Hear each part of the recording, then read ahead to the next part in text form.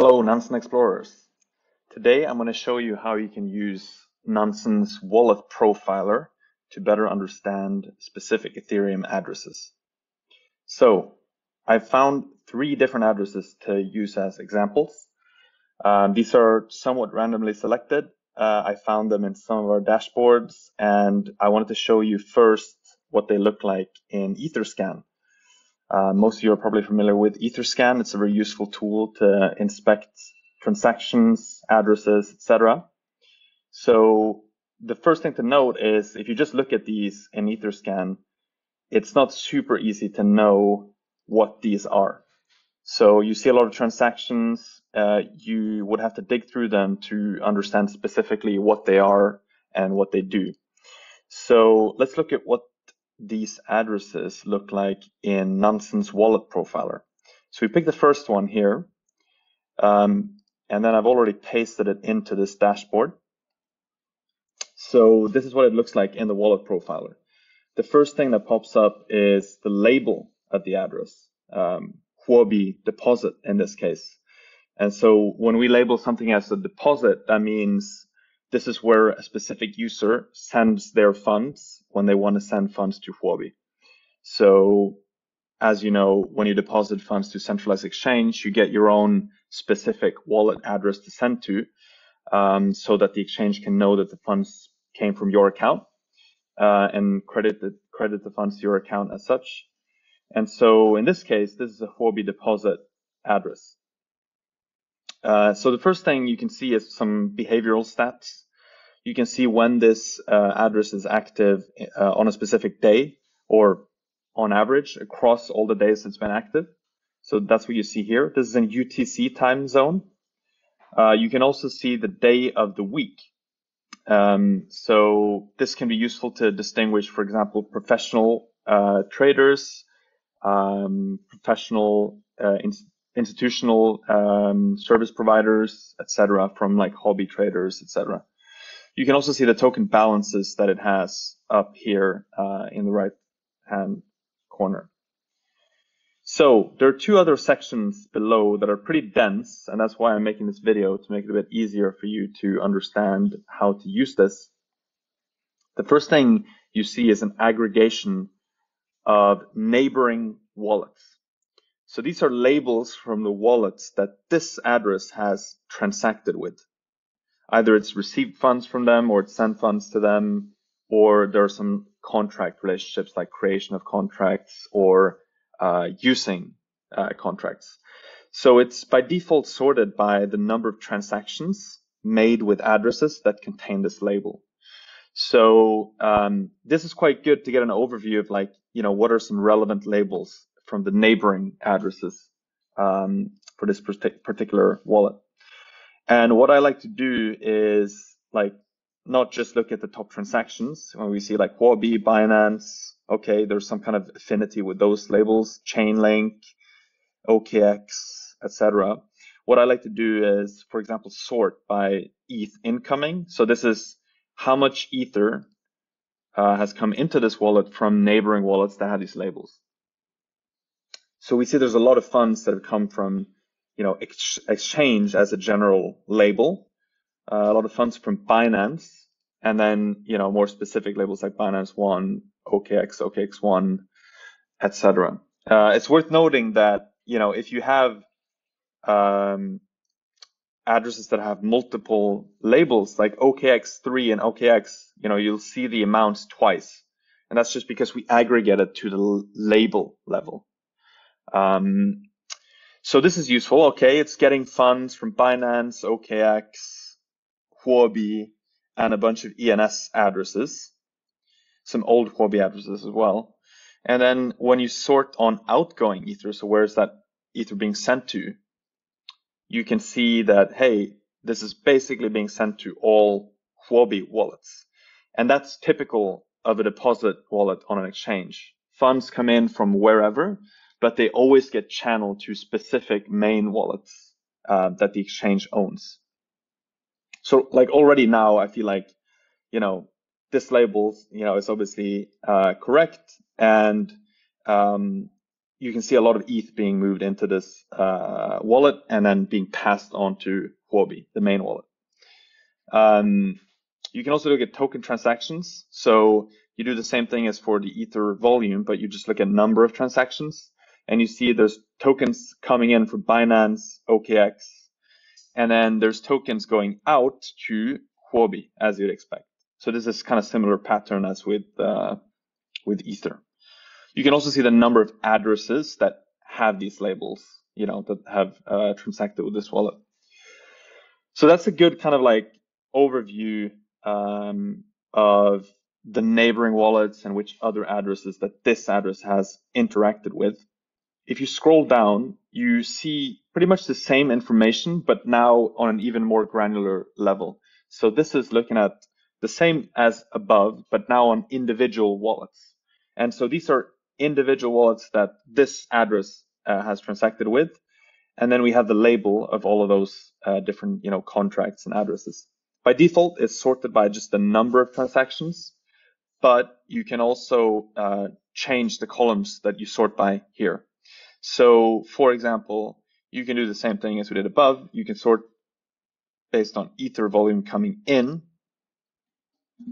And again, we see the Binance wallets, but now we see the specific, addresses.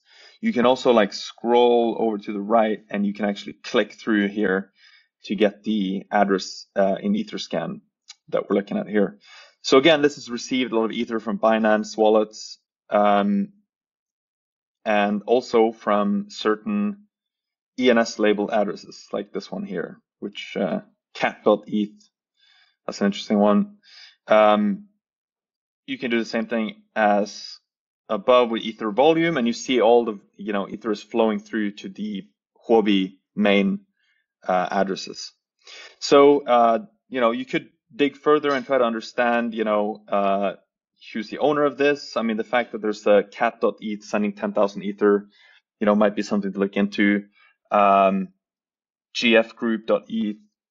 If you wanted to dive deeper, you could try googling around or trying to understand what's the entity that owns this specific Huobi deposit address, because it most likely belongs to a user on Huobi. It could technically be owned by Huobi itself, but it's a good chance that it's controlled by some entity that uses Huobi to trade. All right, so that was the Huobi one. Let's look at another example. So this is the one that we had in Etherscan. And so if we look at this one in the wallet profiler, you can see we've labeled this as a casual DEX trader. This is a behavioral label. It means that this wallet has traded less than 10 times on DEXs. If it traded more than 10 times, it would be a medium DEX trader. Or if it traded more than 500 times, it would be a heavy DEX trader. So this can be quite useful to understand, that it's not an exchange wallet, for example. It's a DEX trader. And you can see right away that it has compound DAI and compound USD coin. So it's a compound user, that you can see that right away. You can also look at the activity of the day. Not super clear, this one, to be honest. It might be controlled by entities all over the world. The day of the week is also not super clear in this case. So you could do the same exercise as before, and you can look at, hey, like who's sending tokens to this address? You see the compound labels coming up here, which you would expect. And going out, similar, you see compound. And then looking at Ether volume, you can see compound again. You see a BitGo multisig, which is interesting. You see Uniswap for trades. And then outgoing, you see Edgeware. Okay, that's interesting. I believe Edgeware is a Polkadot related project. So that could be something to look into. Maybe it's someone who has staked a lot of Ether or invested a lot of Ether in Edgeware somehow. And so you could do the same thing here as well, scrolling down to the individual addresses. Ether volume. You see this BitGo multisig, which click this and you're taken to the Etherscan address profile for that specific address. And again, we see Edgeware when we sort by Ether volume out. So the main destination where it sent a lot of Ether is actually to Edgeware, the lock drop contract. It says old lock drop contract, so maybe they replaced it with a new one. Yeah, so you can also click through this and see, sometimes you find interesting contracts, especially ENS names and so on. If you just look through this, so you can see here, there's an FTX deposit address that's been used in 6 token transactions, and also it's received FTX tokens from FTX.